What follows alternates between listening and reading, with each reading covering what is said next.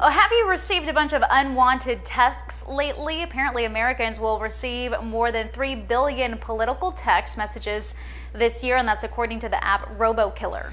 But you can end this madness. 13 Action News reporter Sean Delancey joins us live to tell us how. Sean, we're all ears.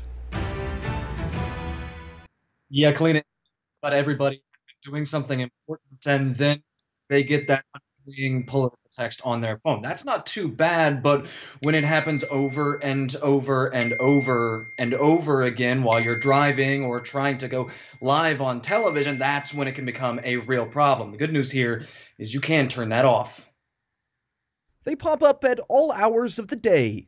Political text messages urging you to help turn the country red or blue to vote for Joe Biden or President Trump. I have received text messages from Just about every voter has. Oh yes, I got a lot of strange text messages. What are they telling you? They just tell me to vote for this person, vote for that person. So how do they get your number? Usually from your voter records. When you register to vote, your voter file is public record. Usually when you do that, you provide your phone number and it is accessible to campaigners. Julia Porter is with RoboKiller, an app that blocks both spam, phone calls, and texts.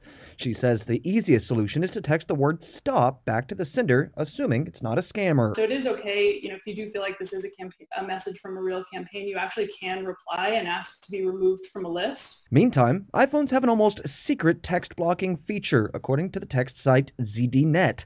Go to Settings, Messages, and turn on the Filter Unknown Senders. Finally, if you get both spam texts and calls, consider an app like RoboKiller or several others for a few bucks a month.